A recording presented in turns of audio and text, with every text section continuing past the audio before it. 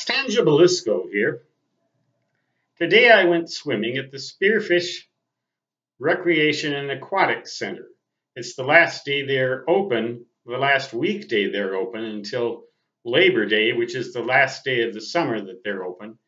Because of staffing limitations, all of their lifeguards are college students and they're all going back to college tomorrow. Today is the 22nd of August, 2018, and it was a beautiful sunny day, and I got in some good outdoor air and sunshine and a swim.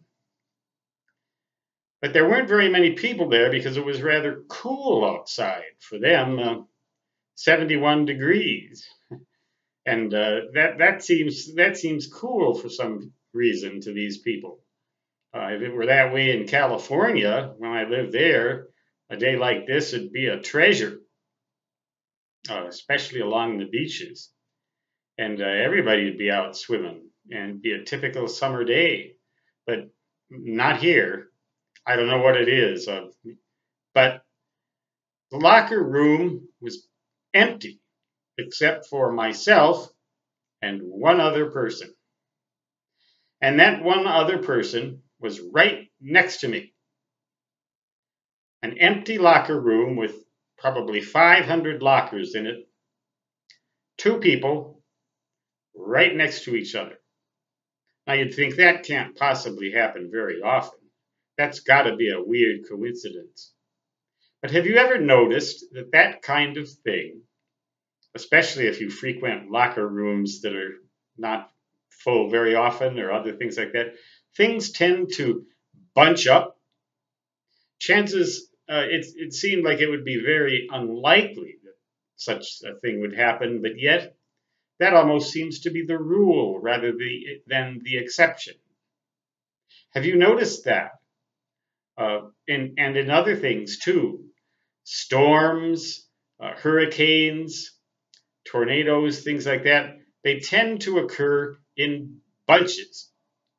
Unfortunate events, fortunate events, more often than not, it seems, or more often than probability would dictate, they happen.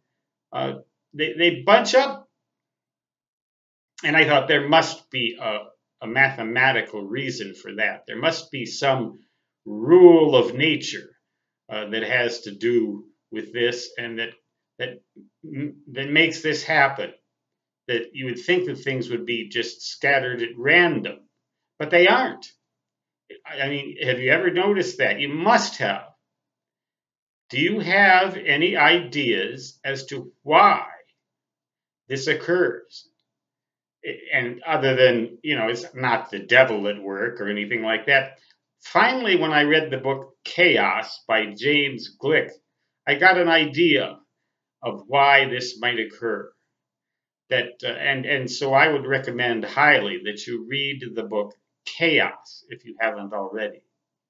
Chaos theory, I think, sort of provides an insight and a reason as to why these kinds of things occur. Why do you think they occur?